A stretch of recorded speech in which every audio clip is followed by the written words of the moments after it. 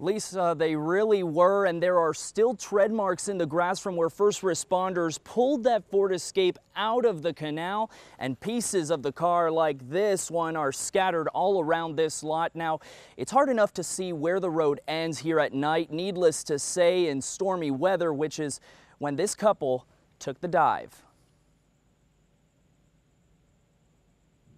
Taking in water. Truly a miracle. And sinking to the bottom. That car was completely submerged. Both the driver and her husband safe, thanks to quick thinking from neighbors on Bayside Court. He was a little flustered and he was out of breath. Pearl and Terry Glenn jumped to action when they heard screams. Did you hear someone say help?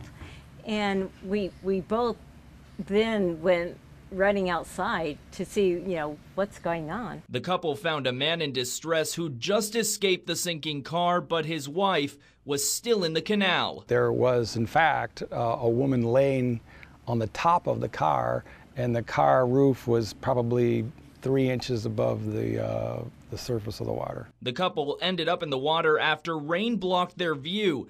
They confused the driveway for a road that crossed the canal. I could see where they would think that that was a road, especially if the visibility was really bad. Cape Coral firefighters quickly responded, towing the car back onto dry land. And neighbors say they were lucky to be around, possibly saving the couple from a deadly fate. And it was just lucky that people were around to call for help and assist in any way that they could.